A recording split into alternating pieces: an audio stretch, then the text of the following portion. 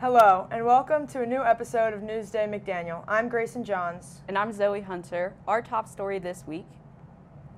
The 2023-2024 room selections are open. According to Associate Dean of Students Michael Robbins, students planning to live on campus for the next school year need to apply for housing. It is also important for students to apply early so they can get the housing of their choice. Residents must complete the first step of the housing process by March 10th and should apply early to get their pick. Sophomore Lauren Barnes, who lives in McDaniel Hall, says, "Last year I waited too long to fill out the application and forgot to do it. I was left with the rooms nobody wanted. I won't be making that mistake again." Junior Janie Sharp, who lives in NW, says, "A few friends and I are trying to get an apartment next semester. I have been trying to get them to apply early. I believe if we apply, our chances will be high." For more information about the room selection, visit the McDaniel Res Life page or the McDaniel website. After much speculation, we have news that a beloved West Main Street stamp American Iced Coffee will be closing its doors within the coming months. Shift supervisor Luke Doug confirmed the owners has said June 18th would be the store's last day, and if sooner. Adding that there are theories behind why the store may be closing, but not confirmed reasons yet. The store owner, Ben Shipman, wasn't available for the interview. However, when asked about a potential future of American Iced Coffee Cafe, Douglas said coffee grind might still be a thing, yet the other business Shannon owns will still be open as he still be in the area. There's actually someone that comes in and offers to buy the place. I don't know if there's going to go anywhere, but if soon, we could still have the same staff and just maybe change the title. Employees both currently and former shares the simple sense of sadness for the store's closing. Current employee Evie Moore said, "I guess it's just it kind of sucks. A little of the workers there, include myself, haven't been there long time, but it's still just a cool place to hang out and meet people." Doug added, "I'm sad, definitely sad. We opened in 2019, right before the pandemic, and we are still one of the only stores that opened during COVID and had to utilize the drive-up window. It's definitely sad to see it shutting down after all the challenges the store faced." When asked American Iced Coffee why was it important for the community of Westminster, employee Megan Moore-Dirk said the AIC has really been a hotspot for a lot of different groups in the Westminster community. Every Sunday, you see families come in after church brunch, and on Saturday, schoolers and college students pouring in looking for a good place to enjoy food and drink while studying and relaxing. I think AIC has introduced people to a lot of things as well, from the high demand boba tea to our home roasted coffee. There are a lot of things this town experienced the first time. For more information and updates on the store, be sure to follow them on Instagram or Facebook, or swing by at 62W Main Street. Spring 2023 marks the first full semester in which RAs are not given toilet paper and trash bags to provide the residents in apartments and houses. RA of Garden Apartments 161, Carson Meckley, says, "RAs were made aware of the switch last semester via meetings and emails." Meckley, a first-time RA, says she was told that RAs would no longer receive toilet paper and trash bags and that residents must go up to Res Life to get them. Meckley prefers it this way and says, "I believe that college students are responsible enough to either purchase their own toilet paper or walk up to Res Life to retrieve it on their own. It gets a little overwhelming when different residents request toilet paper or trash bags every day on top of our other responsibilities." Associate Director of Residence Life, Anami Shannon, says, "We made the decision after looking at the amount of toilet paper that students were requesting from their RAs and the amount they're actually using. Some students do not prefer the quality of products that we supply for them, so they just go and buy their own. Jazz Spencer, RA of Garden Apartments 159, provides residents with toilet paper and trash bags if they ask, and acknowledges it can be an inconvenience for some people. He adds that none of the residents in his building have requested toilet paper or trash bags this semester. McDaniel students continue to talk about the prices of merchandise and materials sold at the bookstore. While merchandise like shirts and sweaters start at $50 and over, the materials like pencils and notebooks start at $10. There are mixed thoughts about whether the bookstore's prices are reasonable for students or not. For some students, the prices are rather reasonable. India Olivier says that she bought from the bookstore because the prices aren't horrible. In fact, Oliver says that when comparing the prices to bookstores to prices in the other store, they're either cheap or around the same price. Oliver believes the stores of the items become sold in the bookstore and are reasonable, especially since they're offered a lot of used books, which ends up being way cheaper than a new copy. Therefore, other students think the prices of the items are way too expensive for students. Quinn Kurt says the prices of the bookstores are expensive, but the kind of how college bookstores are. Kurt says, if for pencils and notebooks, I'd rather go to Walmart. As far as college books goes, I probably won't spend my money on small things there. Whether students hate the prices of the items at McDaniel bookstore or they are reasonable, there is no doubt that the bookstore makes a profit on selling needs, materials, and merchandise to students.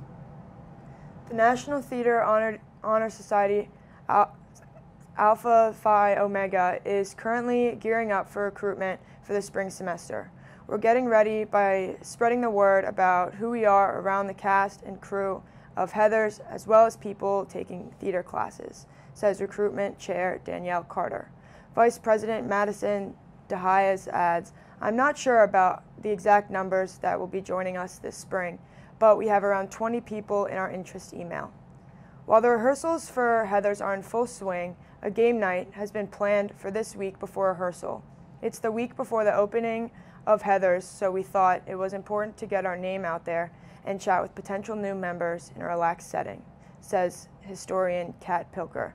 For those interested, the game night will be held in Alumni Hall understage from 4:30 to 6 this Friday. What helps to make good college community is a good student town.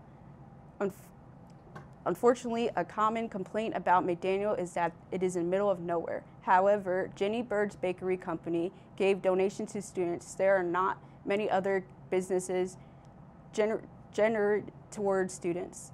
Aside from a few restaurants, downtown Westminster seems to consider mostly of rundown houses and tax offices. Tony Corman said that he does not feel safe going downtown, and where he wants to eat is he either has food delivery or drives further out to look for something. Dave Rolworld, a parent of a McDaniel student, says after driving through it, warned not to go there at night. Charles Edlin, a senior here, said that there is just nothing to do downtown. House of Style is a new club that has arrived at McDaniel College. Since the institution is a liberal arts college without any current programs in the fashion business, the club's goal is to give students a chance to break into the industry. They started out this week with their first interest meeting and have had a full slate of events lined up for the rest of the semester. President of the club, Jasmine Parker, comments, fashion is for everyone, and remember that every model needs their stylist. Santana Abney, the secretary of House of Style, says, when we were putting the club together, it just made sense. So many people would love to develop a style that makes them feel like the most beautiful person in the world. But unfortunately, we all don't have those resources. House of Style is here to let your individuality shine through a judgment-free space where we can all have fun. For more information and other upcoming events, be sure to follow their Instagram at MDC_House of Style. And now we go to Newsday correspondent Shania Shafran with a commentary about how to assist people in Turkey and Syria. Devastation in Turkey and Syria last week caused the deaths of more than 48,000 people. The earthquake created aftershocks that shook communities and ripped apart families. USA Today writes that over 1 million people thus far have been left homeless. I believe that as a community here at McDaniel, we can make an impact on the lives of many people across the globe. While learning more about how we can assist during such a tragedy, I spoke with Naya Hooker, a student who works in ODEI, who talked about how clothing items that are donated will all be given to those impacted. We must act now, as people are in a time of need.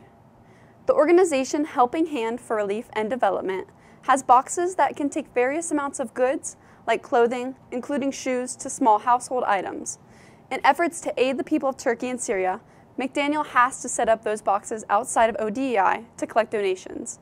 I believe we should do what we can to help those in need, and to do that, we must each do our part. Thanks, Cheyenne. The 2021-2022 season was a tough year for the swimming team since their coach retired from the coaching team.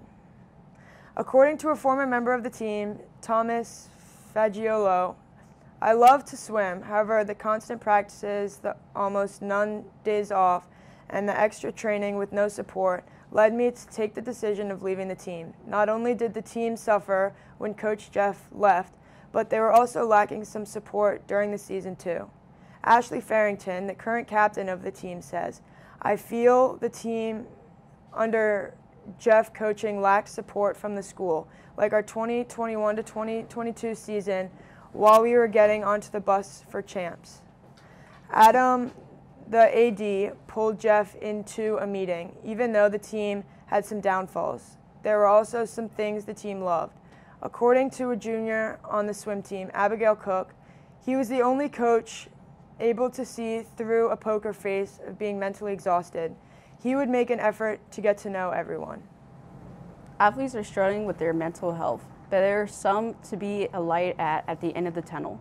With the COVID-19 pandemic, there was an all-time high demand of the Wellness Center for Mental Health Service. Jordan Bolter, chancellor of the Wellness Center, said since COVID hit, the number of students using the service is the highest it has been in the 6 year here. Ellen Ilkappa, forward for the women's soccer team, said, Getting my freshman season canceled was hard mentally. I do not know what to do with my days not having practices or not being able to hang out with my teammates.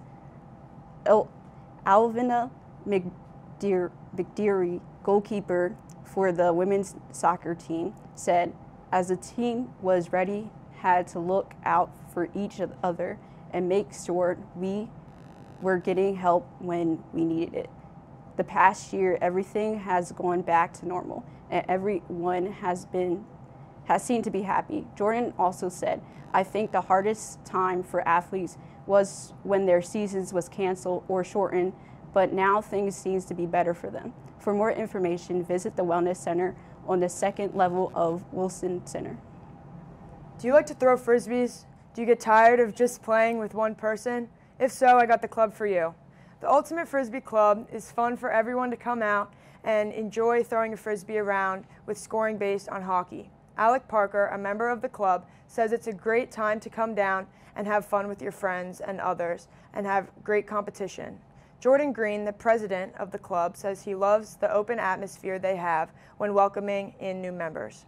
When asked about his vision for the club this semester, he says, the goal is to do more scrimmages and get jerseys for the team, but most importantly to have fun. Ultimate Frisbee practices on the football field on Mondays and Thursdays from 9 to 11 p.m. For more information, visit their Instagram, Green Terror UF. The semi-finale Super Smash Bros. Tournament has been a hit with the students' body in several years and has helped grown students engage and participate in in campus activities. This upcoming semester, the Super Smash Bros. Tournament qualifiers will be held at 2 p.m. in the Rec Lounge for prizes at a $50 gift card to Amazon. The Vice President of the Esports Club, Carola Organ Alvertka, has this to say. We always had a lot of fun putting on an event and have a lot of students engaged, even from students coming from other schools. A former